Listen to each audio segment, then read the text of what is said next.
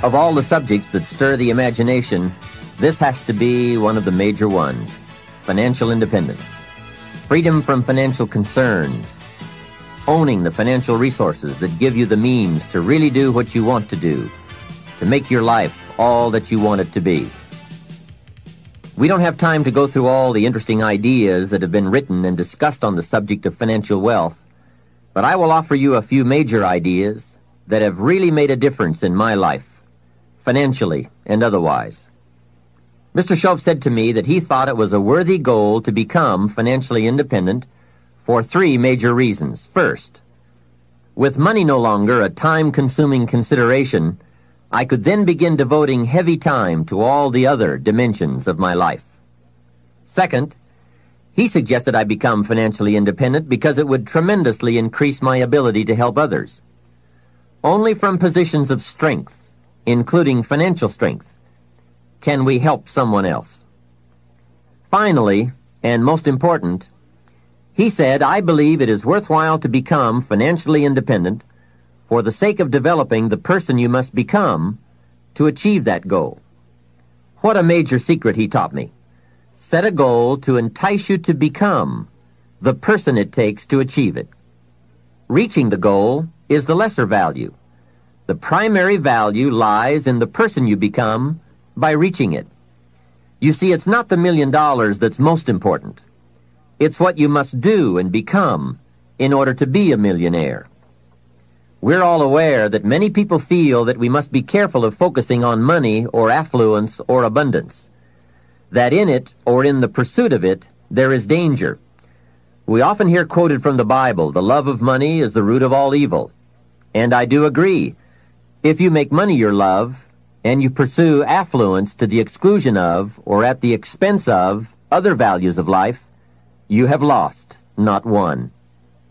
However, let us consider this question. If you could do better, should you? That's not a bad question.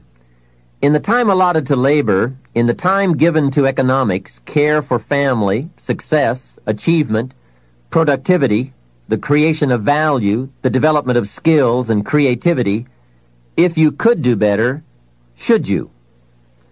I think that one of the greatest satisfactions of living life to the fullest is doing the best you can with whatever you have. Doing less than your best has ways of eroding the psyche. We seem to be creatures of enterprise. Surely it is the reason for the seasons. The soil and the sun and the rain and the seed all say, what can you do with us? The seasons say, do you have the genius to make something unique of us? Life says, here's the raw material. What splendid things can you produce from all there is? So, go for high productivity, the full employment of your genius, the full development of your potential in all areas of your life, including earning money. That is the essence of life. Truly sophisticated people know it isn't the amount that counts. It's doing all that you can with all you've got that counts. With that background, let me recommend a book for you to read. The title is The Richest Man in Babylon by George Clason. Perhaps you've already read it. I would suggest that you read it again. It's just a small book. You can read it in one evening. I call it the appetizer for the full discourse on the subject of financial independence. Now, let me give you the major theme of the book. The major theme is that what you do with what you have is more important than what you have. What you do with what you get is more important than what you get. What we do with what we have says so much about us. It reveals our philosophy of life, our attitude, what we know, and what we think, and the makeup of our character. It is a reflection of what is going on inside of our head and within our value system and decision-making process. It also reveals our ability to weigh and to perceive. The outer is always a reflection of the inner. It is an indication, a reading, a revealing. It speaks, it tells, it shows. Remember that key phrase I gave you earlier?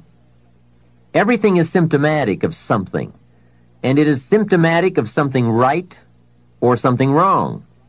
It is a wise policy not to ignore the symptoms, for they can be early signs of a poor choice of philosophy, or a sign that something important is being misread, misunderstood, miscalculated. So of all places, take a look here. What you are doing with your money says something about you.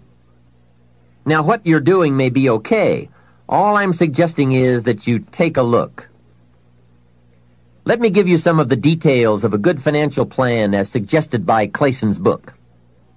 First, a very broad but important statement. Learn to live on 70% of your net income. Net meaning the money you have left after paying your taxes. And before we go any further, let us consider that most important part of our personal, social, and economic life. We must all in our lifetime, whether we are young or old, understand the necessity and the practice of paying taxes. We have to teach our children as soon as they have any money at all from any source that if they spend it for anything, they immediately become what we call a consumer. And all consumers of goods and services, no matter how young, have to pay taxes.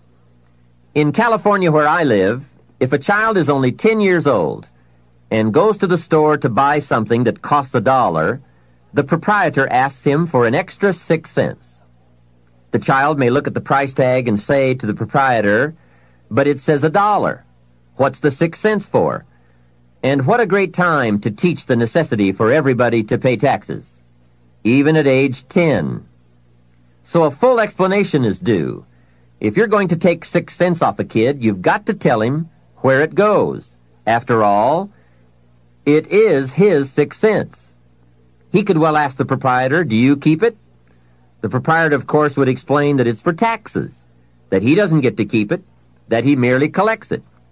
The next obvious questions are, who gets it? And what is it used for? And with these very intelligent questions come some very important answers. To the child we explain, since we all have decided to live together, we call ourselves a society. And for that society to function, there are some things we cannot individually do for ourselves. We cannot each build a piece of the street.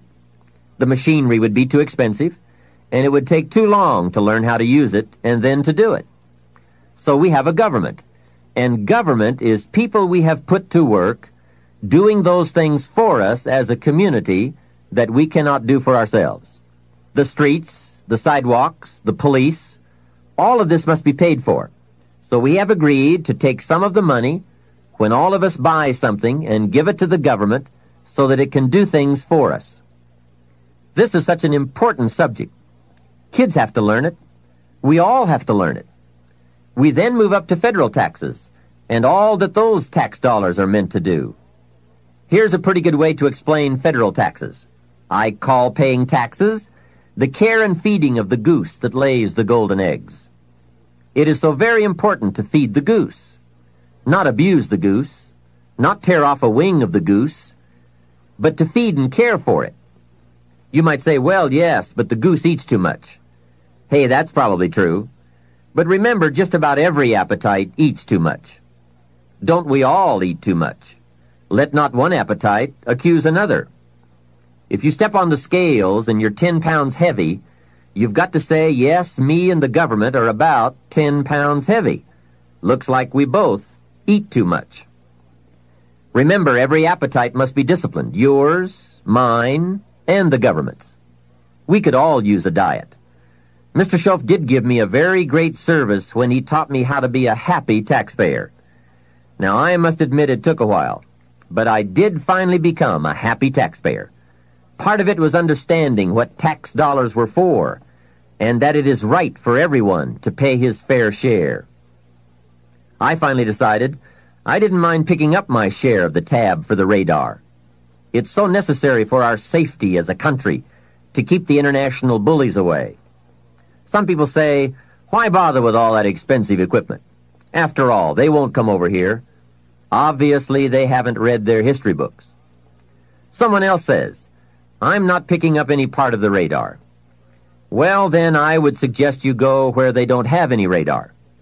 If you are going to enjoy the benefits, then you have to pay your share.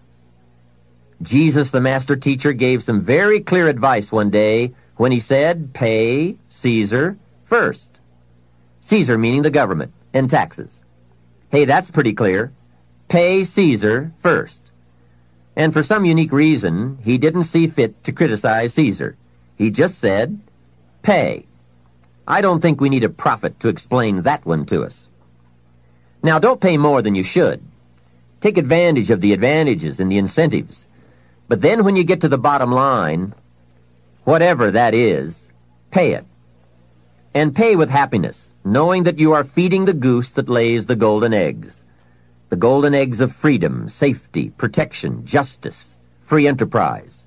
A society that works, provides a market and unprecedented opportunity. Freedom of speech, freedom of religion, education for our children. This is the most powerful nation on earth, and it provides us with the greatest chance to create a unique life. Some goose, some eggs. And remember, everyone should pay. Dignity demands that we all contribute no matter how small the amount.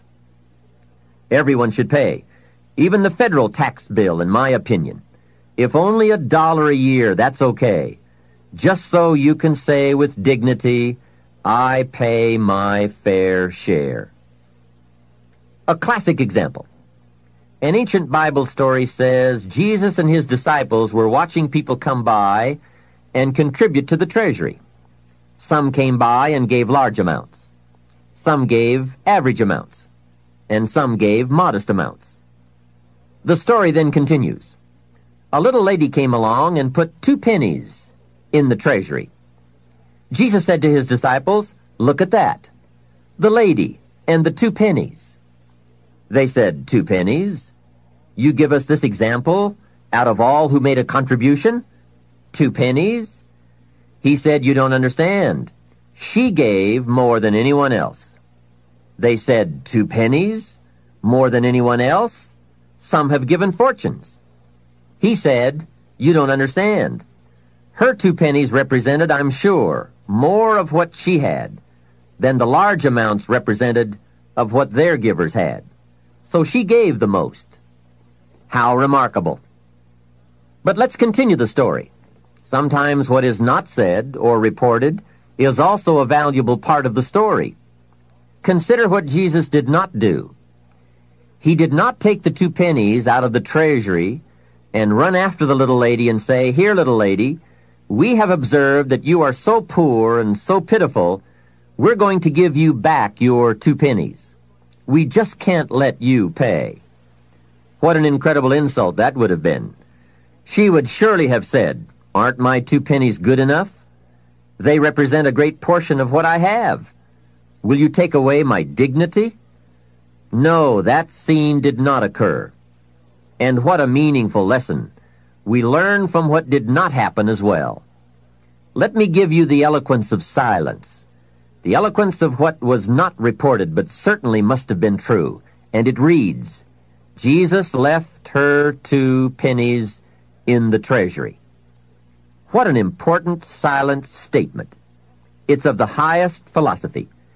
It best explains our earthly experience. Life is conditional. Value is on the other side of price. And of first importance is the act, not the amount. Everyone must pay, even if it is only 2 pennies. Now, after taxes, and I said all that to get to this, learn to live on 70%. The reason it's 70 is because you're going to be doing some very special things with the 30%. So what's left, 70%, is yours to spend. Now let's talk about the all-important subject of how you allocate the 30%. I remember one day saying to Mr. Schoaf, if I had more money, I would have a better plan. He said to me, Mr. Rohn, I would suggest that if you had a better plan, you would have more money. So it's not the amount that counts, it's the plan that counts. It's not what you allocate, it's how you allocate it. Here's the first part of the allocation process. Of the 30% you're not spending, 10% should go to charity, giving back part of what you have taken out to help those who cannot help themselves. I think that's a good percentage. Now, you can pick your own percentage. It's your life, and it's your plan. But giving your money to a church or to an institution is a good idea. More often than not, they can find the people who are in need. But whether you administer it yourself or give it to an institution to distribute, 10% should be given to charity. And by the way, the best time to teach this allocation process is when a child gets his first dollar. Take him on a visual tour. There's nothing better than visual to illustrate what you're trying to teach. Take him to where some very unfortunate people live who cannot take care of themselves. Kids have big hearts. If they see the problem, they won't have any trouble giving a dime out of every dollar. And one more thing. The time to start this is when the amounts are small. It's pretty easy to flip a dime out of a dollar, and it's a little more difficult to give away 100,000 out of a million. You say, oh, if I had $1 million, I'd give 100,000. I'm not so sure. That's a lot of money. Best we start you early, so you will have the habit before the big money comes your way. Now, here is what to do with the next 10%. Set aside 10% for capital you manage. That is, capital you find ways to utilize. Do some buying and selling yourself. Buy something, fix it, and sell it. Engage in commerce, even if it's only a part-time venture. Your home is a major capital project. In my opinion, we should all engage in capitalism in this country. Here, we believe capital belongs in the hands of the people. Communism teaches that capital belongs in the hands of the state. That's a great difference in ideology. I guess communism feels that humans are too dumb and stupid to know what to do with capital, so it should all be given to the state.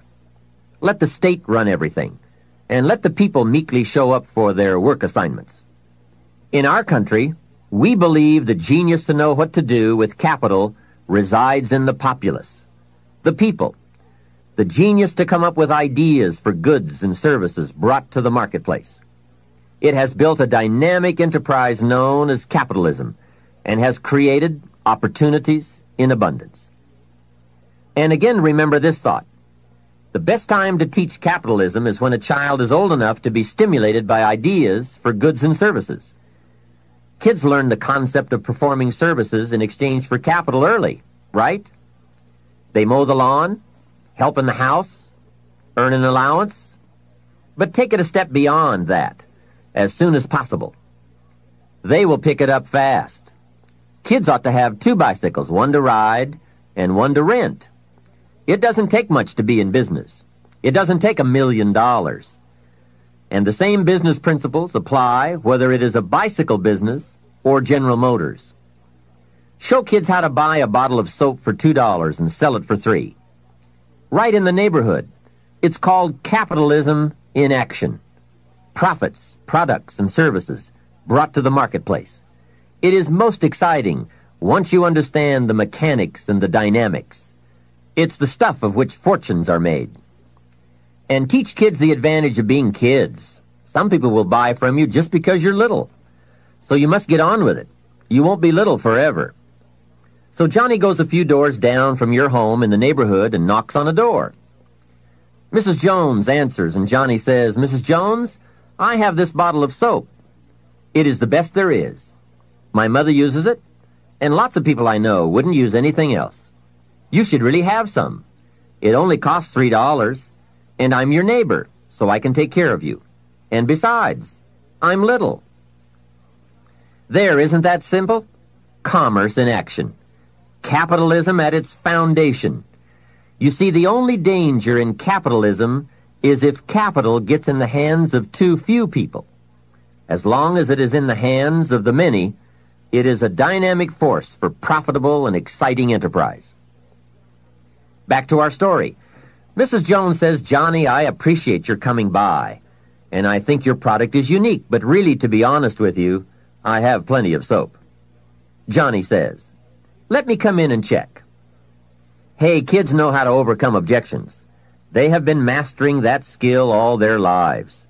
Johnny knows how to get in the door. Mrs. Jones says, you've got me. I'll be a customer. Now, when he comes home, you must get ready to teach all the other principles of enterprise and successful living. The two should go together. First, Johnny says, I've got $3 to spend, and you point out the obvious. If you spend all $3, you will be out of business. He says, I can see that. Then you explain, you must set aside $2 to invest in another bottle of soap. You can't spend your capital. Capital must be carefully preserved. What would you think of a farmer who ate his seed corn? Dumb farmer, right? So capital must be defended. It is your only chance for another harvest. Now here's another thought for your notes. Make sure you turn part of your income into capital. I would suggest 10%. And use that 10% yourself to give your own skill a chance to do something remarkable in the marketplace. No telling what genius lies, unused, waiting for the spark of opportunity. It is part of the path of fortune. Use this thought. Why not work full-time on your job and part-time on your fortune? You can, you know. It's up to you. And you can't believe the feelings every day when you can honestly say, I'm working to become wealthy. I'm not just working to pay my bills. It makes a different kind of day. You will find it hard to go to bed at night and exciting to get out of bed in the morning. Remember, it's the same day, the same opportunity, the same you. But it is a greatly different life working to become wealthy or working to get by. Now, here is the next principle to teach. Johnny says, okay, I'll set aside $2 so I can stay in business and continue to make $1 profit. But I get to spend the $1, right? Now comes a most important opportunity. You must explain that if he spends that whole dollar, he will wind up broke and unhappy. And then take him on another visual tour to some part of town where he can get a good look at people who spend all they make and are broke and unhappy, and say, do you want to live like this? He will say, no. Then you say, all right then, you can't spend the whole dollar. He says, well then, tell me what to do with it. And with that open door comes the obvious opportunity to teach all the principles of wealth and happiness and lifestyle. One of the major factors that affects your life, all your life, is what you do with your money. So here's what you do. First, pay your taxes, right? And for kids, that is easy. They pay when they spend, unless they make a lot of money. Then you must teach them to pay federal taxes.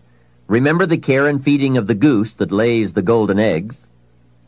Next comes the 10 cents for charity, which we have already covered.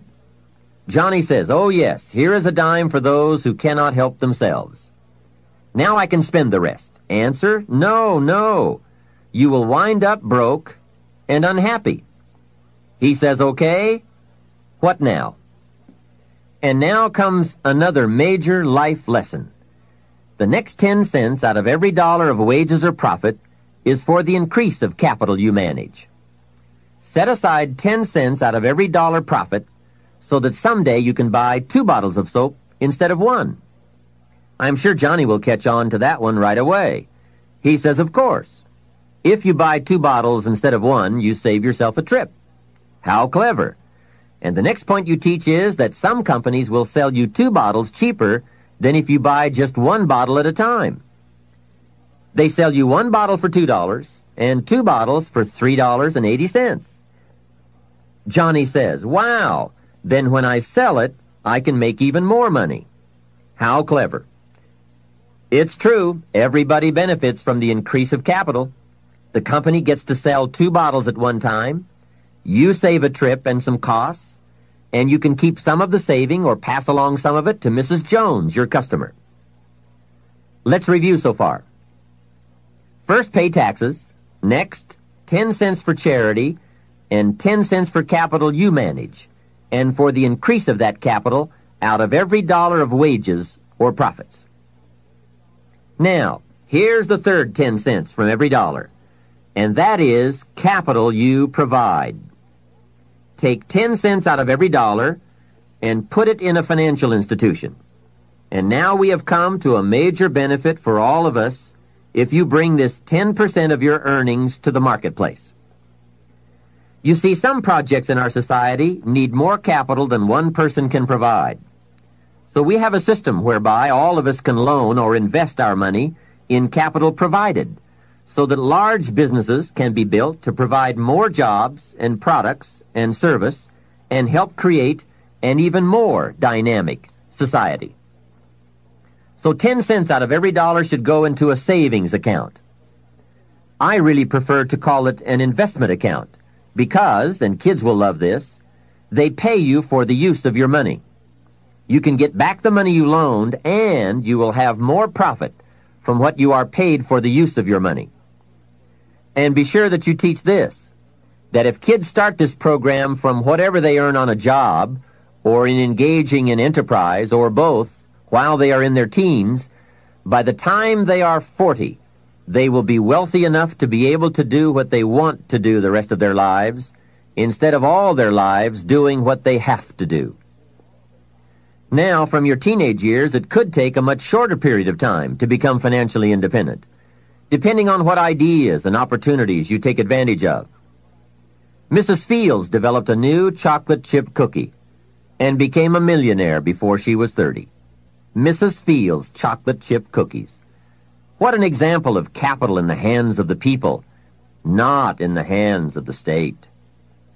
A 10-year-old takes $1, searches around the community and finds a broken, abandoned wagon, pays $1 for it, brings it home, cleans it up, sands off the rust, paints it till it's shiny and new, straightens out the wheel, and sells the like-new wagon for $11. You ask, does a 10-year-old deserve $10 profit? And the answer is, of course. Society now has a mended wagon. And that's what it's all about. Find something and leave it better than you found it. Create a value. Build an equity. It's how we build this most dynamic society called America. And everyone can contribute. Everyone can bring some value to the marketplace. We can all be students of capital, profit, equity, and value. We can all engage in enterprise. We can all participate in the disciplines that bring wealth of lifestyle and treasure. All of us and our children can build the most powerful and attractive society ever. We have the knowledge, the tools, the schools, the market, the resources. All we need is the will. Let each of us begin. Its riches are for the having. All of these principles in action furnish, to the best of my knowledge, the best soil from which to have a high chance for fortune and lifestyle at a very early age. It is so simple, but it is so powerful. Just try it. Just try it. You can always go back to the old way. But if you just try it, I predict you will be so excited about your new commitment and discipline for wealth that you will never turn back. What we're seeing here is that wealth is a matter of allocation, not opportunity, especially in this country. There are subtleties on both sides of any issue of health and sickness, the issues of success and failure. It is the subtleties that determine the direction and the destination. The major reason it is so subtle is because what you do in a single day or a single week or month doesn't seem to matter that much. But remember, as we said earlier, everything matters. Everything weighs something. Sophisticated people never say, it doesn't matter. If you spend or invest $5 today, it doesn't seem to matter much either way. You seem to be no richer or poorer at the end of the day. But it does make all the difference in the world as you save $5 every day, and the days accumulate into weeks and into months and into years. You see, it's the accumulated total of the allocation of each day that makes all the difference in the world, whether you become rich or poor, healthy or ill, successful or mediocre. Now back to Johnny. He is going to ask about his investment account, where he's putting 10 cents out of every dollar. What kind of interest do they pay kids? So you give him the blockbuster, same as adults. That will be almost unbelievable. At last he can be treated like an adult. getting that adult interest when you're only a kid. And one added note, just by working this part of the financial independence plan alone, by putting aside less than $200 a month, will make you a millionaire in 30 years. Remember, it's called the subtlety of wealth or poverty.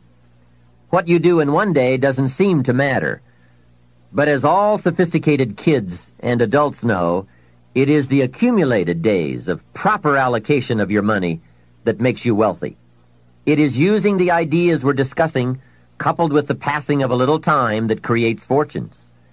Now, the passing of time is automatic, but using the ideas is a matter of your own discipline. Whether you want to or not, or whether you care or not, bottom line, it's all up to you. Let me give you the definition of rich and poor. It is brief, but I'm sure you will get the message. Here it is. Poor people spend their money and save what's left. And you guessed it already. Rich people save their money and spend what's left. Remember, it's the same money, just a different philosophy. If 20 years ago, two people each earned $1,000 a month, and they each had an average increase in income over the last 20 years, one had the philosophy, spend your money, save what's left, and the other had the philosophy, save your money and spend what's left. Today, 20 years later, we call one poor and the other rich. The difference was in philosophy. But I can't stress too much the subtlety of it all. At the end of a day or a week or a month, it doesn't seem to matter. A rich plan or a poor plan to an unsophisticated person. But to make wise decisions, we must all weigh a larger measure of the result. We don't just weigh a week. We weigh 5 years of weeks, 10 years of weeks, and let the weight of that measure determine the change in our weekly activity and commitment. Wise decisions for wealth and lifestyle come from the wise measure of results.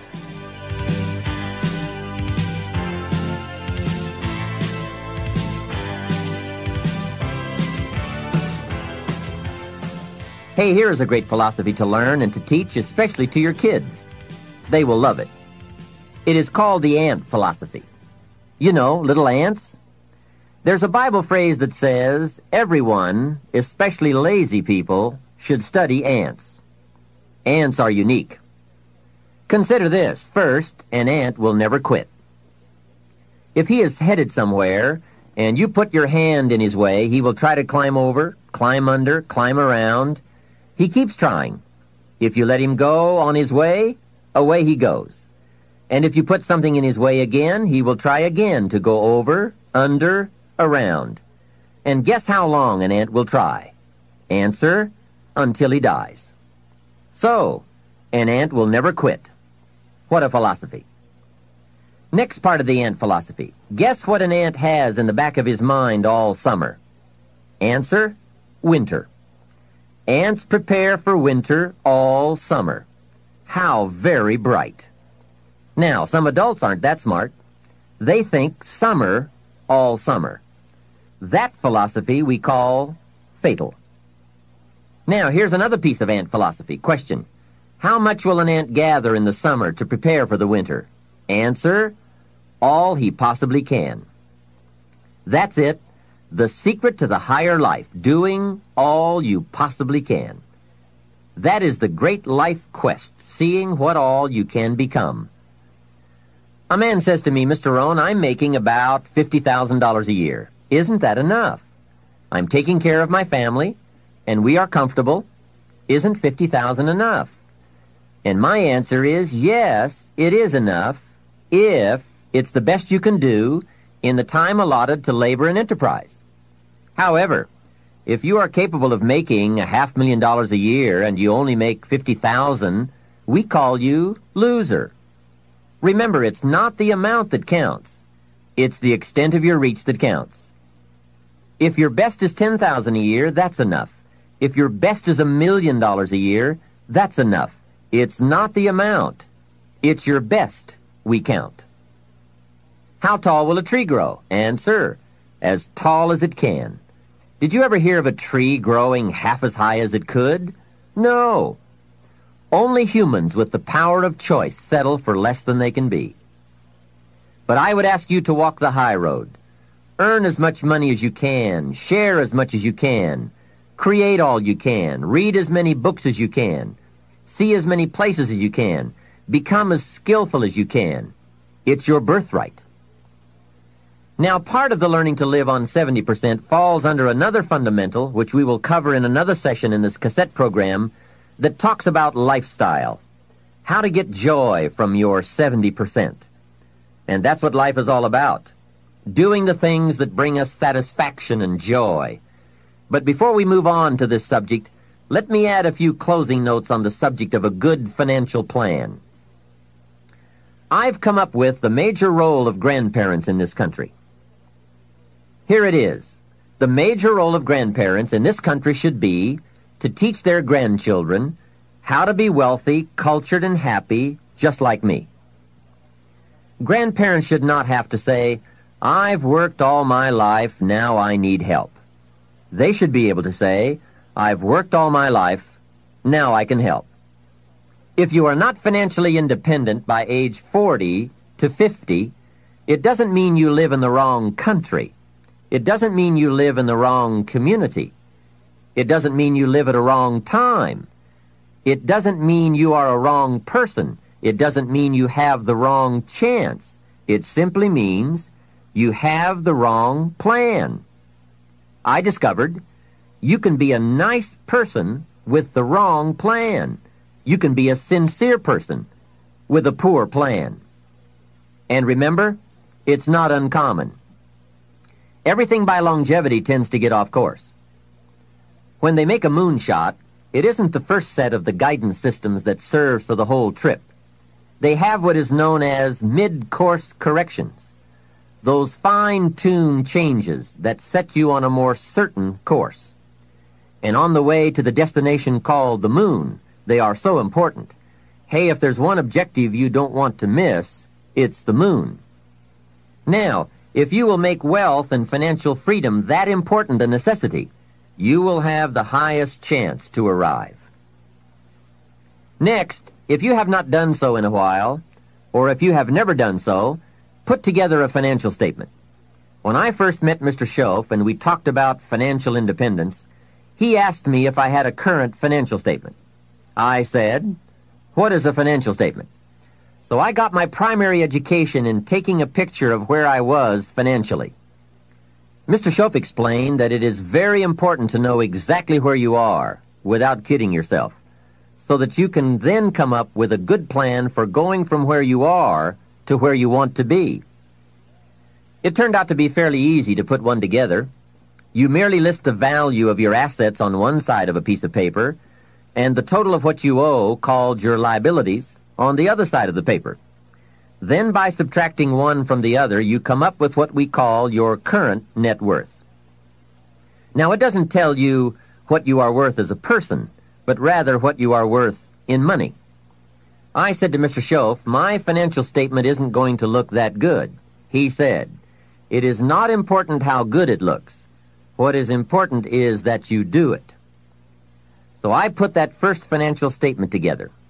I had plenty of liabilities, money I owed my parents, budget finance, my car, and all kinds of other debts. Now, on the asset side, I really had to scrape the bottom of the barrel. I even put my shoes on the asset side. They were worth something. Wow, how embarrassing after 6 years of working. But it must be done. You don't have to put the results on a public bulletin board, because it's not important that the community knows how you are doing. It's not important that I know how you're doing, but it's desperately important that you know how you're doing.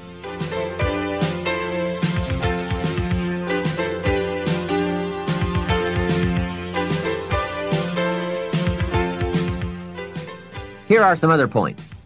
First, keep excellent books, not only for tax purposes, but for yourself, your financial future, and for your own sense of self-worth. Have you ever heard the expression, "I don't know where it all goes"? Well, from now on, make a new commitment to financial independence and to the value and the feeling that comes from knowing where it all goes and where it all comes from. It is just one of those important disciplines that cause you to prove to yourself that you are on a new road, walking in a new direction, becoming a new person, and arriving at a new destination. Without that effort, you will keep falling back. Hey, I found out you can make $5,000 a month and still go broke. You say, how could you go broke making $5,000 a month? It's easy. Spend $6,000. And when you make $5,000, spending $6,000 is not that difficult. Someone once said, if your outgo exceeds your income, your upkeep becomes your downfall. So, be the master over whatever you have and whatever you are. That's where the seeds of greatness are sown. Great wealth, great health, great results, great influence, and great lifestyle. Take interest and even delight in doing all the small things well. It makes you a sophisticated person who knows where the beginnings of wealth and happiness are. There's a Bible phrase that we could quote here that would be appropriate. It says, if you will be faithful over a few things, the small things, you will someday be ruler over many things and major things. That's it. That's the philosophy that counts. Surely life is reluctant to hand a fortune to someone who constantly messes up his paycheck. It's not the amount that counts. It's the plan and the faithful discipline of that plan that counts. The disciplines are those ingenious keys that unlock the door to the kind of person we really want to become. And becoming attracts all those treasures and values that most anyone would call the good life. Life in abundance, life in productivity, life in enterprise, life in influence, life in style. Now, to wind up this rather lengthy subject, let me close with this. Mr. Schultz's best instructions to me in those early years were to develop a new attitude about myself, and a new attitude about all the principles that it takes to make life unique. Develop a new attitude about taxes, about paying your bills, about the marketplace, opportunity, your chances, wealth, activity, prosperity, service, productivity.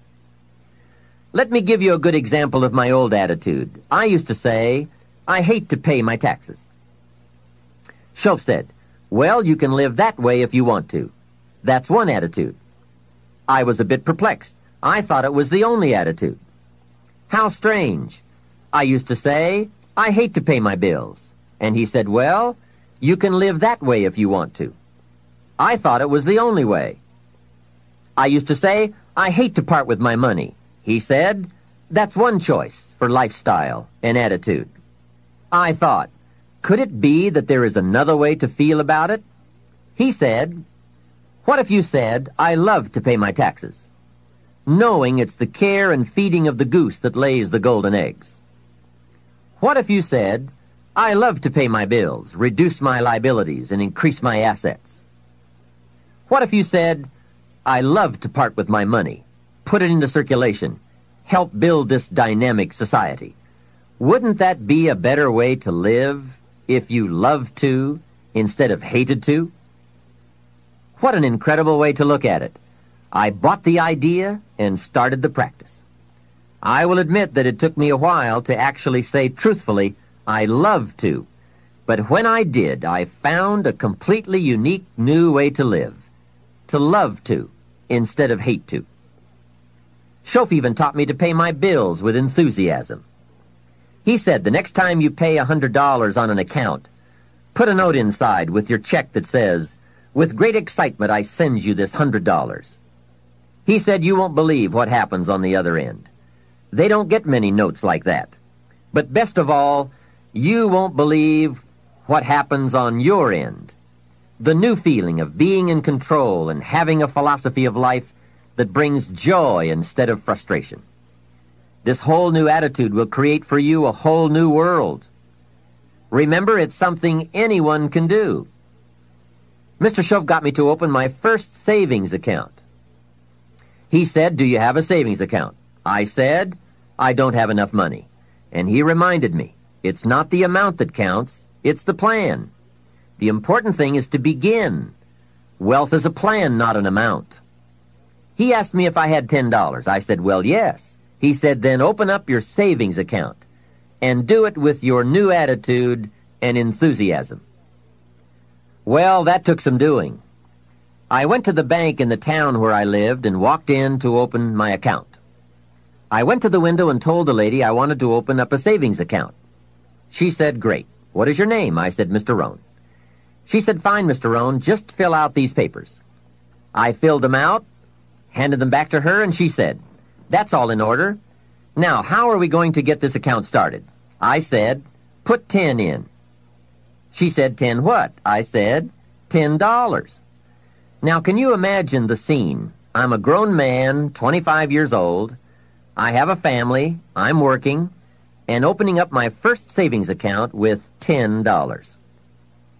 I said, hey, this may not seem like much, but I have a great plan. In fact, before long, I'll probably have the largest savings account in this bank. She said, well, if you say so.